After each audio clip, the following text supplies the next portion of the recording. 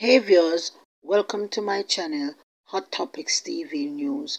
Please remember to like, comment, share and turn on post notification bell. Please subscribe. I wanted to talk about this news. Taximan turns local hero. It's definitely an act of bravery. Risky rescue of 10-year-old boy earns St. Catherine Man Medal of Honor of Gallantry. And it stated, Jeffrey Bowen, who braved crocodile-infested sewage water on the night of July 31st, 2020, to rescue a drowning young boy, said he would not have been able to live with himself if he had turned a blind eye to the boy's plight, and he ended up dying.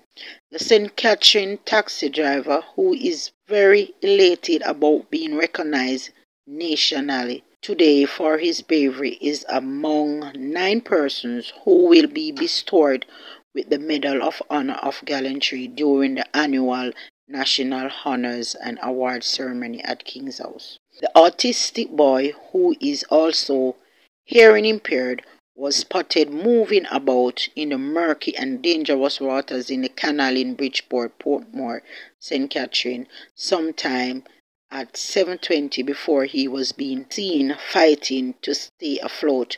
Bowen, on seeing that the child was in difficulty, did not hesitate and quickly sprang into action.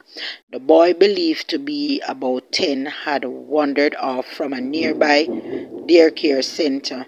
Recalling the incident, the father of 2 said he had gone to the area to drop off someone and was heading home when a friend stopped him and told him that somebody was spotted in the water. So when my friend tell me say somebody was in the water, I'm like, is it a body? Him say no, the person moving. So this catch my attention, he recalled saying. Bowen said he went to take a closer look for himself and did not see the person at first but heard movements. Initially, he said he thought it was a drug addict. However, on realizing that it was a child, Bowen said he started to call out to him, but the child wasn't answering, although he looked at him with 2 piercing eyes. Me I call him like my son. Me I say, Papa, but him just look for me and just continued. So me know say something wasn't right with him, and I could see that he was cold and he was trembling, he said. Bowen said the child continued moving towards the bridge, and his concern intensified because he knows that crocodiles are normally under the bridge. Me rush back to the bridge, trying to get a hold of him before him go under the bridge. By me run to the bridge, him already duck under the bridge. So me run to the other side, he said, noting that persons had started gathering and was trying to videotape what was happening. Bowen said he called out to the boy, and shortly after he was sighted on the other side but quickly disappeared under the water.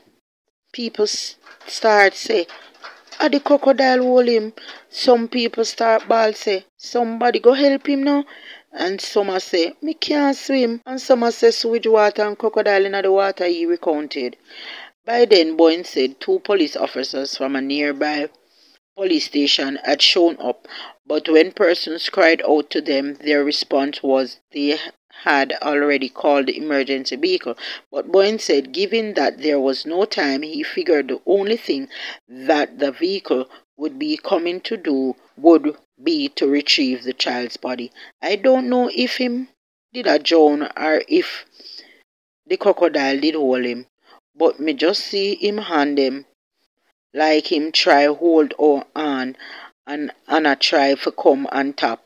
And then I remembered like him come up and him turn him face to where we were at. And me see him give me the same look. It was the same look him give me when he was passing down the stream. So me know say really and truly him was some him want somebody to help him. That's when me say to myself, me nah make you dead today because me have a son about the same age and me would want somebody to help him, boy said. The taximan said he jumped into the water with even his day pay still in his pocket and took out the child. He wasn't really worried about the water, even though it was sewage water. My focus wasn't on the stench. I went in there knowing that the crocodiles were in the water. My focus was on trying to help the boy.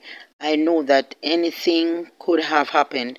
Things come across my mind. Maybe you go back home to your son. You could go in there and the crocodile hold you instead of the boy. But once I made up my mind, there was no turning back because it's really hard to see somebody in need of help and just turn away, he said. People, this man really deserved that award. Let's applaud him. Please subscribe, share, and like. Thank you.